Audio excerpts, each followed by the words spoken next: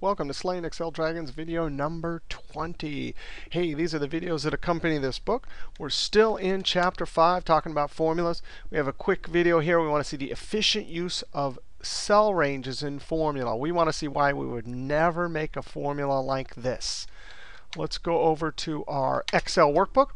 Excel is Fun Start workbook. You can download by clicking on the link below the video. We're going to start on the sheet Ranges. Now here's our situation.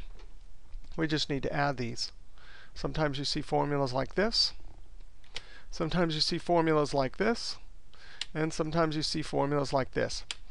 This inefficient formula because you will not be able, it will not update. The formula will not update when structural change happens like inserting rows. Same situation here. This one, however, will update. We can insert rows, and it will just automatically update. And those kind of structural changes are common. In essence, that's one of the reasons we use spreadsheets is because they're so accommodating. Now, let's go ahead and insert a row. And to insert a row, I'm going to click on the 5, which is the row header. I'm not going to click here and right-click, because if I right-click, insert here, although I can do it, it thinks I want to do cells, and so then I have to click rows. I'm going to click Escape. I always right-click the row header, and when I click Insert, because I was touching the row header, it automatically inserts a row. Now let's go ahead and look. You can see right here, it does not have A5 anymore. If I click here, A5 is not there. A5 is not there. But what about here? Oh, yeah, just like we saw last video with 3D sheet references or 3D cell references, the colon means you can insert. So because this bookend and this bookend here were separated by a colon, we can insert as many in between. Now we can't insert one right here because it won't know that we wanted it. But no problem. Now when I type, I don't know, 20 here, watch the formulas. I'm going to hit Control Enter.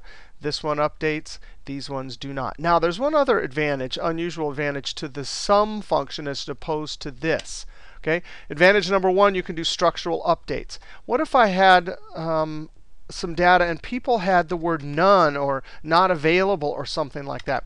As soon as you do that, this formula right here will give you a value error because it's impossible to add cell A2 and A3. You are not allowed. There's no such thing in math as adding the word none to 45.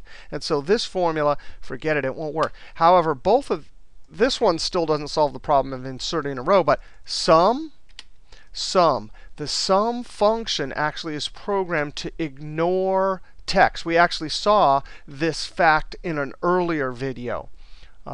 One other reason to never do this or this, and it should be just immediately obvious, that takes too long to type.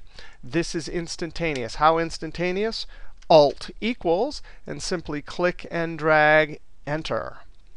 All right, in our next video and the next couple videos, we will be talking about built-in functions. All right, now for some homework, some practice problems. Hey, we're in the workbook Slaying Excel Dragons homework, chapters 1 to 9. We're on the sheet, chapter 5, pages 185 to 207. There's a lot of homework problems here.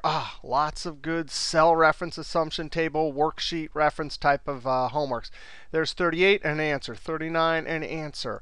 As always, there's going to be a sheet where you do your homework and an answer, and there's a bunch of them, all the way to, let's see, 44. All right, we'll see you next video.